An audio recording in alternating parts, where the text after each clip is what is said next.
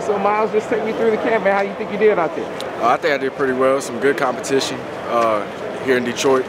So yeah, it's just a different feel, different atmosphere, different people out here. So yeah. So your first time up in Michigan, I know you made it over to campus. Yeah. What did you think?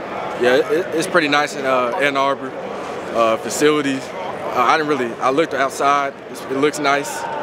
Wish I could go inside, but we can't. But I mean, it was really active outside. Students out everywhere on campus, and it was just like pretty live to me. So yeah. I know you were saying at one time you were going to make a spring decision.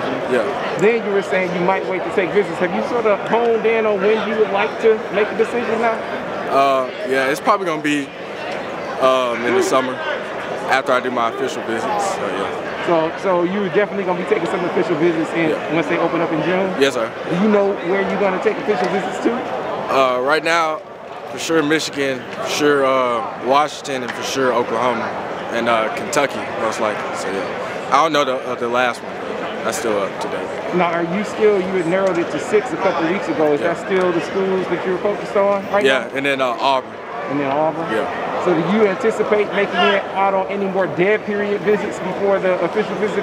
Yeah, I might get down to Auburn, Kentucky, maybe Tennessee. Yeah, those schools. Just go down. It's not that far from home, so yeah, drive down. So what are you, now that you have been in recruiting a little bit, have you sort of figured out what you're looking for? Like, what do you want to see?